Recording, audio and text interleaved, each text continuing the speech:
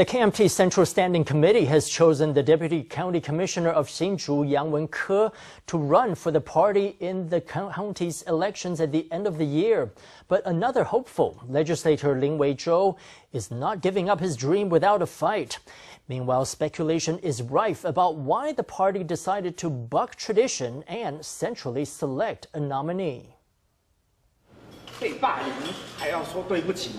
KMT lawmaker Lin Wei-chou is sure he's the best candidate for the upcoming Hsinchu County Commissioner election. Unconvinced, his party has tweaked its nomination procedures to select someone else. Now Lin says he'll commission a poll next week to prove his popularity. If he does well in the poll, will he run as an independent?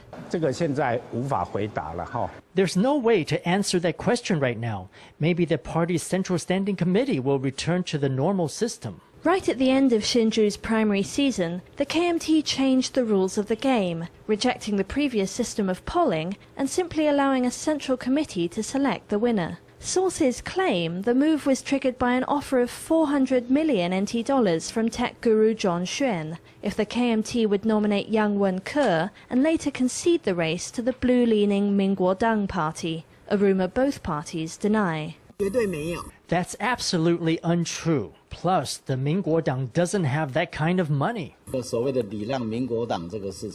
It would be quite impossible for us to concede to the Minkuotang. The KMT's central figures may be sure they want the current Deputy County Commissioner Yang Wen-ko to run for the top spot, but ruffled feathers within the party might need to be smoothed over first.